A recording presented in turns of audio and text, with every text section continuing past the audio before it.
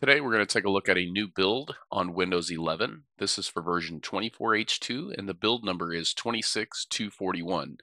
Microsoft just released this to all the Insider Program members who are in the Canary channel. I believe it was dropped on June 21st, 2024, so it's only been out for a couple of days. So in this video, we're going to take a look at any new features, any bugs, any known issues, and any fixes. Stick around, should be a good one.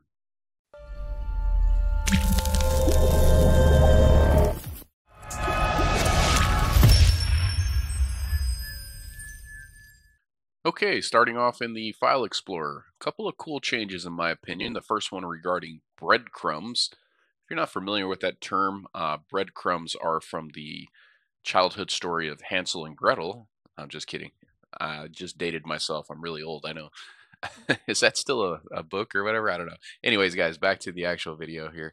Breadcrumbs are the trail in your address bar when you're in File Explorer. So these would be breadcrumbs leading you to this folder. A pretty cool change in my opinion is the ability to take a file and drop it into one of the breadcrumbs so I can move it directly here into pictures.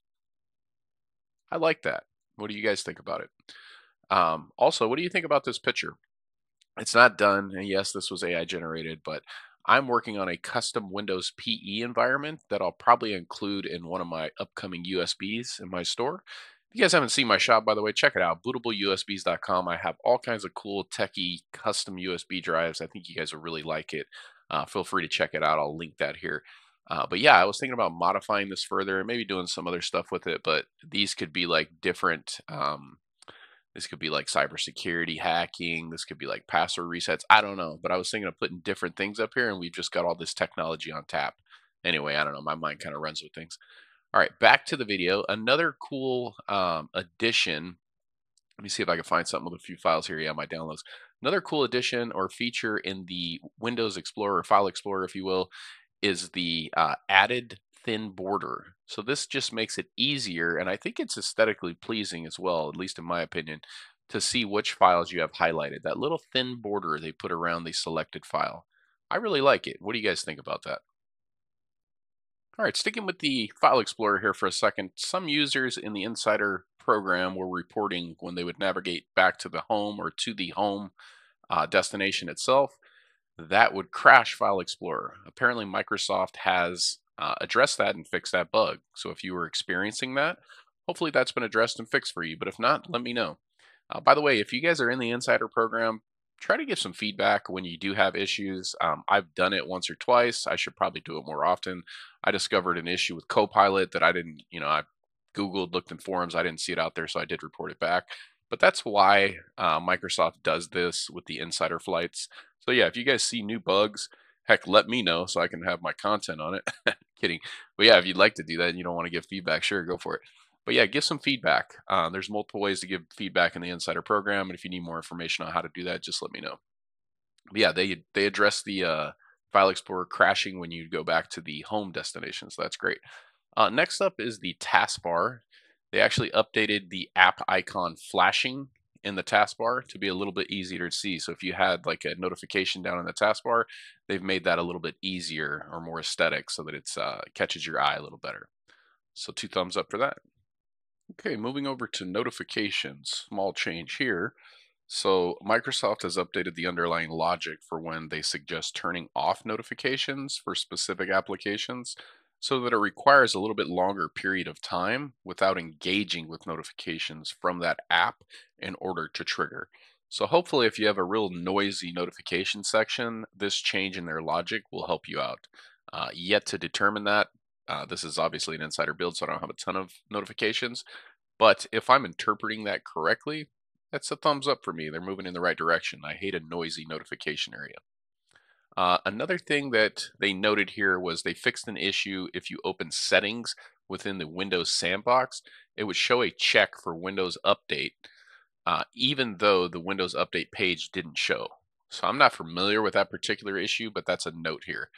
And then this is redundant. I think I mentioned this on every single build, but if this is the first one you guys have seen as far as the new builds I cover for the Insider program, there are still ongoing investigations as far as reports that some Windows insiders in the Canary and dev channels are stuck on builds 26040 and or build 23620. Some people just can't get off it. It won't allow them to update, but there are ways around that. I'm going to link you guys the 11forum.com URL that I am getting some of this information from. And on that page, they have a download link for the latest ISO where you can go straight to this new build if you are stuck on the older builds that I just mentioned and can't get off, or you just want to do a clean install of the latest Insider build. And to note on the task manager, I covered this in the last build as well. This is still an ongoing issue when you are in dark mode and you go to performance. It looks very ugly. So this is like the, what is that called? A Rorschach test? I just butchered that, I know. But where they show you those pictures and they look like ink blobs. Yeah, it's beautiful here, don't you guys think? No, but seriously, this is an ongoing issue. Not sure why they haven't fixed it yet. Doesn't seem like this would take a whole lot of code to address, but this is extremely ugly. And then I'll just say that for me, they're supposed to have a new feature where they show the DDR speed, and it's supposed to be in mega transfers per second, as opposed to megahertz. And I don't see any DDR speed. Again, I'll bring up my 23H2 host computer here, on which I am running the VM on top of, and I will show you that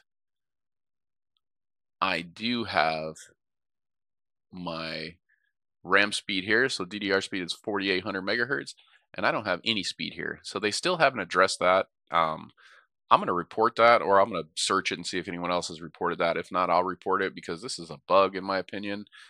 There's no speed at all, and they advertise the change in the way that they are measuring that speed or performance. So yeah, there's a bug and they didn't list it. All right, guys, that's going to about wrap it up for this video. Again, this was build number 26241, and we're talking about Windows 11 24H2. Check the link in the description. I'm going to give you the 11forum.com link where you can read up on some additional information, some details, but also if you scroll down, you'll have several links to download this latest ISO, whether that's from their link they provide here or the UUP dump links where you can get a 64-bit or an ARM64 ISO download of this latest version. Thanks again, guys. And again, if you don't want to miss any content like this, be sure to subscribe to the channel, hit that thumbs up button. That way you're aware of all the content when it comes out. And if you really want to support the channel even more, guys, check out my shop, bootableusbs.com. I have all kinds of custom stuff. If you're into tech, I think you'd be interested. Just check it out. I think you'll like it. All right, guys, have a great day. Until the next video, take care.